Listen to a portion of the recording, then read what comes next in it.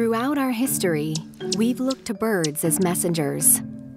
They tell us when seasons are changing.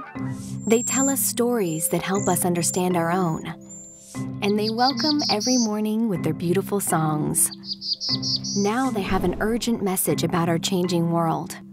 Scientists from the National Audubon Society have analyzed the observations of thousands of bird watchers and information from leading climate scientists.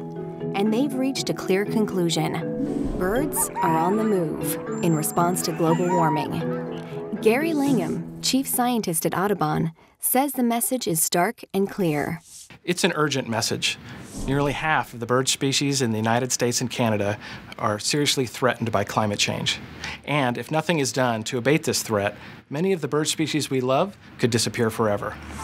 Every bird species is uniquely adapted to its surroundings, including temperature, precipitation, and changing seasons. But when rising greenhouse gases change the climate, the conditions on which birds depend are thrown into disarray.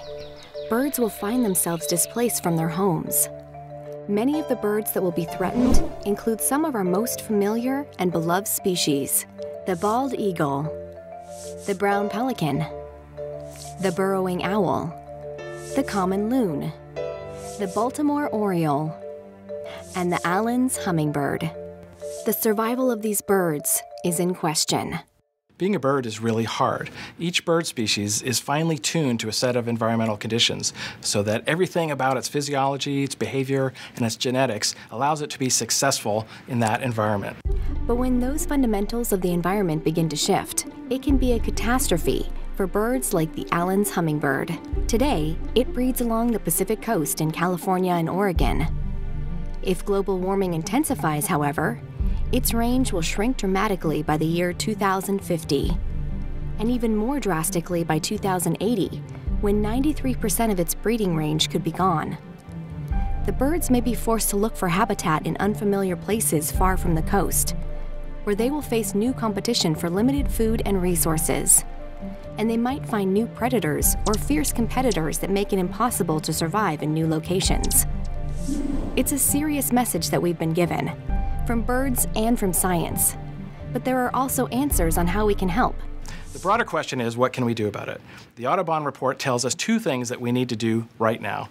The first is to reduce carbon pollution that causes global warming. And the second is to protect those places that the birds need today and will need in the future. We know that when we give nature half a chance, it is resilient. We know which birds to focus on and where they need our help. There is a role for all of us to play in making sure the worst effects of global warming don't come to pass. The important thing is to take action. There's something everyone can do in their individual lives and in their communities to make it a better place for birds and for people. Join us at audubon.org/climate to learn more and take action today.